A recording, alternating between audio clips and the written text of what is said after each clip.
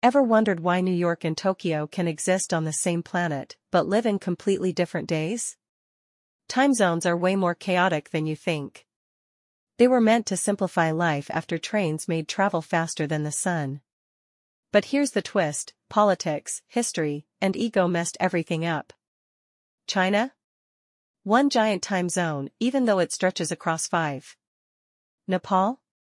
It's 45 minutes off from its neighbors, just because. And daylight saving time? We pretend it saves energy, but it really doesn't. Some countries change their clocks.